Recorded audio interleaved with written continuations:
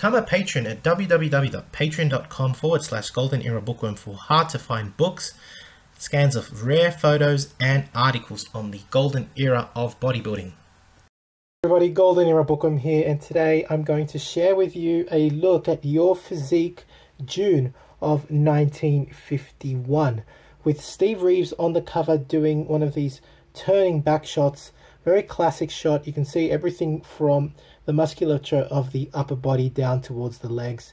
You can see the width and spread of his back, his triceps, the tiny waist, the well-defined legs, hamstrings, and of course massive calves of Steve Reeves, of which he was well known for. A beautiful aesthetic physique. It's a great pose, not my most favorite pose of Steve Reeves, but nevertheless a very classic cover to a very classic magazine from the silver era. I'll I guess jump to the most, I think, important article, which I covered only a couple of nights ago on this channel, and that was how to use the chinning bar for amazing back development. And in this particular article, I did do a video on this, which is linked above. But basically, for all of you people that keep asking me about silver era methods for spreading the scapula, I think this article speaks volumes. I mean, yes, I always get criticism when I'm sharing the opinions of bodybuilders from the silver era. People go, it can't be done, this and that, when it's about the rib cage development, whether it's about the spreading of the scapula or whatever. These are not my words, okay? These are not my words. I'm simply sharing the information. If you don't like it, you can switch the channel. Very simple, right? But I'm only sharing what, for example, in this case, Marvin Eder has talked about. And if you haven't seen the video, I highly recommend you watch it, because Marvin explains that using the chin-up bar, which was a staple for all silver era bodybuilders, including Steve Reeves, Reg Park, etc. Leroy Colberts, of course, who was one of Marvin Eder's training partners and best friends. They all used, especially, a lot of different variations with the chin-up in order not just to develop the back musculature and the arm musculature and the shoulder girdle strength, because it does really work on your shoulder girdles. I mean, a lot of the exercises they could do back then, for example, chinning to the back of the neck and upright rows and all these things that people would not dare do nowadays, is because they had strong joints and incredible mobility. And the chin-up variations given essentially are to warm up just a normal chin-up, followed by what's called a very wide grip chin-up, but you use kettlebell handles, as shown here by Marvin Eder. And what this allows you to do, especially if you go really, really wide, is that it starts bringing the scapula out. And these kinds of movements become very small, these kinds of pull-ups. The range of motion is very, very short. And basically you end up working the shoulder girdle and the musculature that surrounds the shoulder girdle when you do these very short range of motion pull-ups, which essentially works the scapular muscles and the ligaments and the tendons. And this is why Marvin Eder states profusely in this article, with most of the exercises given here, that it's supposed to make you 1 inch wider. This is one of his secrets. Again, his own words, not mine. If you've got a problem with it, whatever. So he gives the following exercises. As a warm-up, you perform a set of 10 to 12 reps of just the normal pull-up, followed by very, very wide grip, as wide as you can go, of these kinds of short-range pull-ups, which begin to work the scapula. This is then followed, it's a very systematic approach, because then it's followed by what's called vertical bar pull-ups, which again involve the use only of these scapular muscles. The motion is very, very small. I would dare to say it's about 5 to 6 inches only, because you're just basically moving yourself up by the strength of your lats and the scapular muscles, right? So, and I think your rear deltoid's going to get a hell of a lot of work out here as well in these vertical bar pull-ups, which I'll just blow up for you so you can really see what's going on. You can see that's Marvin there holding the bar in a neutral grip and just shrugging his way up using his scapular muscles, his trapezius, using his lats and his scapular muscles. So these are the major exercises that are given. He also talks about, what is it? There's another one.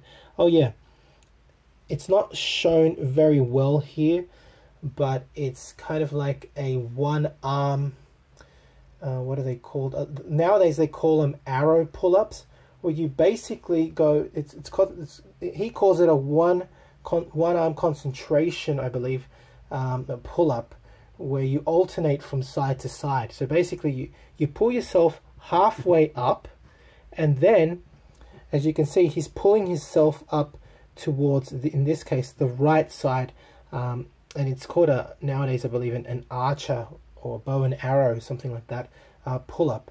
And then he goes down again, pulls up halfway, and this time goes towards the left side, pulling himself as much as possible with the left. So you basically alternate from pulling yourself up and then pulling to the right as much as possible, down, and pulling to the left.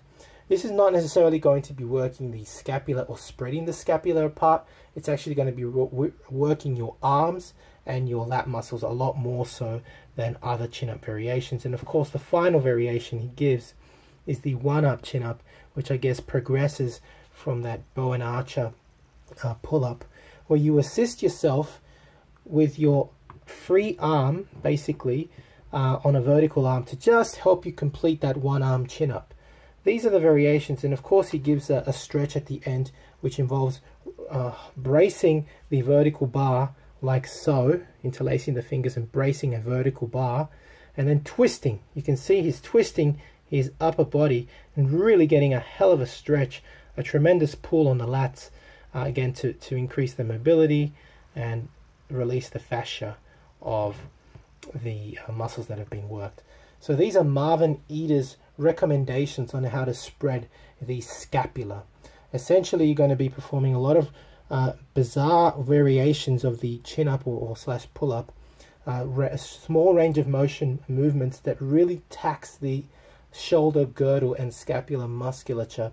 Again, his own words. Now, if you're interested in learning more about the Silver Era methods for spreading the scapula, I've been asked about this many times before. Check out my website, www.goldenerabookworm.com, where you're going to find, in particular, the book by Steve Reeves on broadening the shoulders. Steve explains many exercises that he used in particular, and he believes actually also help spread the scapula apart. You'll find this and much more on my website, www.goldenerabookworm.com. Now I'm going to go through the rest of the magazine, which I found, again, these magazines are just gold. So going quickly through the ads and the editorial. Yeah, there was a lot of weightlifting back then, and I'm not really going to go through that because this channel is not really all about that. Lud Schusterich, I believe, was an Austrian bodybuilder back then. And this talks about his comeback when he was in his, I believe, late 30s. He had gained a lot of weight, and I mean, he did gain some fantastic musculature when he got back into bodybuilding. Basically, it's saying, you know, you can never come back, just like I've been told before with my own story. Of course you can. Of course you can. There's no such thing as it's too late to bodybuild. It's too late to help yourself. No way. Anybody can do it. It's been done 80 years ago, 70, 80 years ago. It can be done today, of course. So, yeah, very inspiring story of Lud Schusterich there, who came back in his late 30s, or I believe early 40s.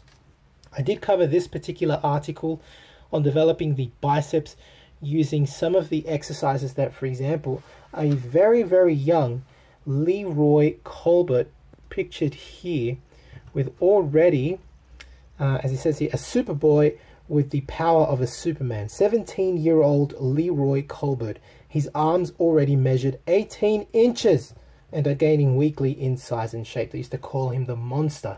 Joe Weider called him the monster because he was a monster. He was having monstrous 21-inch arms and all natural. Fantastic exercises are shown here. I've done a video, again, linked above and in the description. Basically, this raising elbow alternating curl, where you raise the elbow past the shoulder, was famously performed by Leroy Colbert, amongst other exercises shown in this particular article. A really good article. The power of mental concentration. Well, I won't talk about that one. I've already covered this particular article. This one is about, I believe, Abe Goldberg's gym. And yeah, I mean, I'm not going to talk about this article either.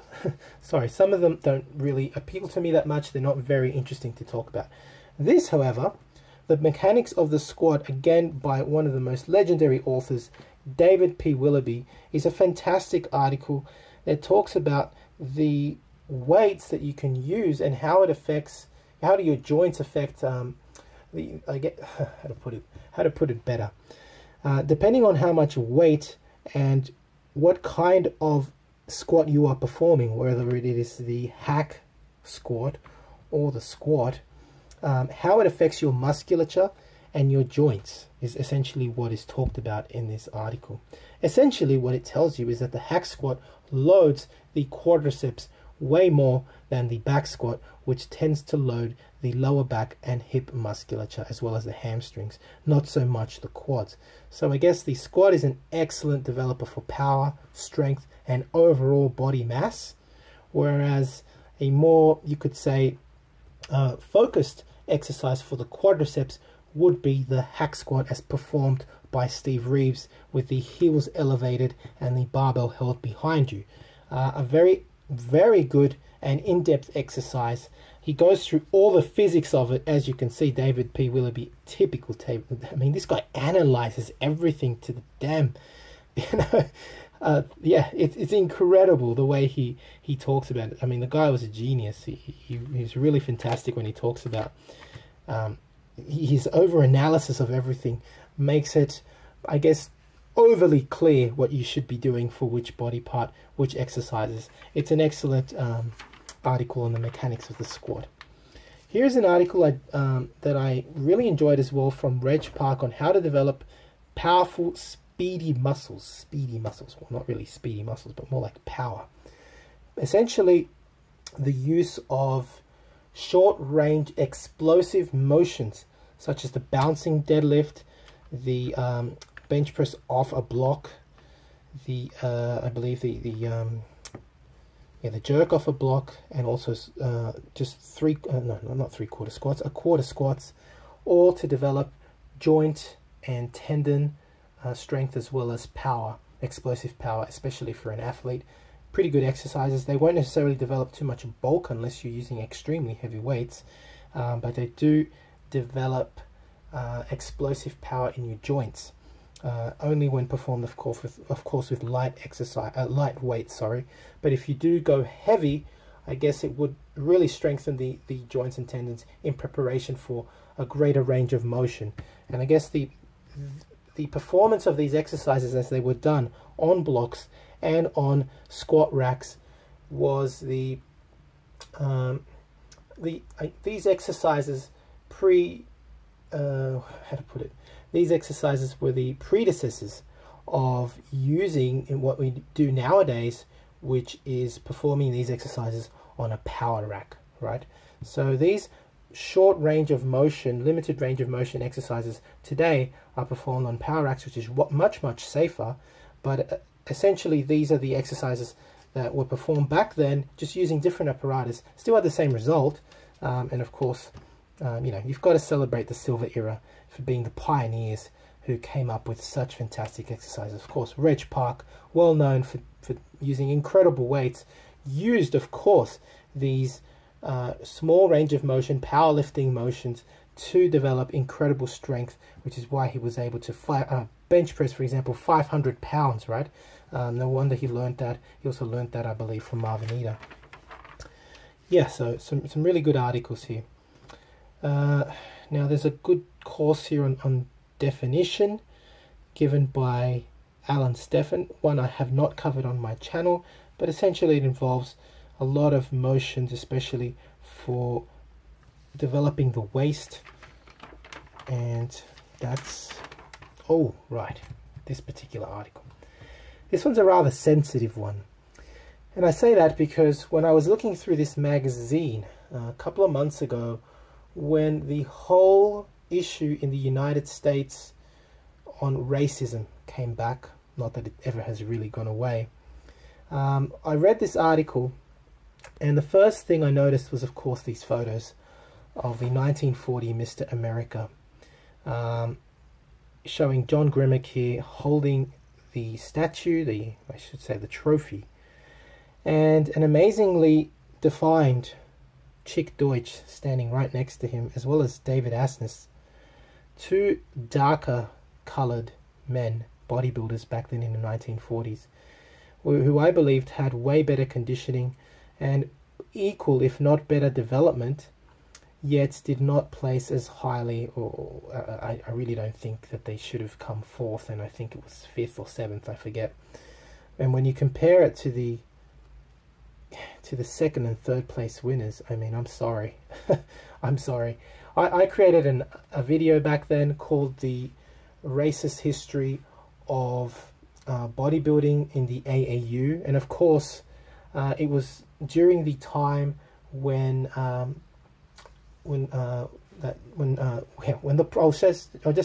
problems were just starting to reignite in America, when the flames were reigniting. And was it timing? Was it destiny that I came across this photograph at the same time this happened? I don't know, but I just show you this photo so you can judge for yourself. I mean, here's another one again of Grimmick, and you can see the fantastic development of Chick Deutsch here. His abdominals are just fantastic. You can really see them. And I do think that back then it was unfair. It's not the only case. It's not the only case. Not at all. I mean, I've spoken to Robbie Robinson, and he basically left the AAU and joined the IFBB because of the racist placings. There was also cases with many other dark bodybuilders at the time. And so there has been a very long racist history, especially in the AAU, and it might be something that I'll cover in the future. Anyway, I do hope you have enjoyed watching this video. If you have enjoyed this review of Your Physique 1951, June 1951 with Reeves on the cover, please give it a thumbs up. Subscribe if you haven't to the Golden Era Bookworm. Leave me your comments. Thank you for watching. And to support my channel, please donate via PayPal, become a patron, and visit my website for out-of-print books and courses on old school bodybuilding. That's it from me. Hope you enjoyed the video. This is the Golden Era Bookworm saying bye for now. To take full advantage of my collaboration with Old School Labs, please visit their website and choose from their marvelous range of supplements using my code BOOKWORM12. And for an entertaining look at the history of bodybuilding's supplement industry, I would highly recommend watching Subs the Movie, which I have collaborated in, available at Amazon Prime and Vimeo.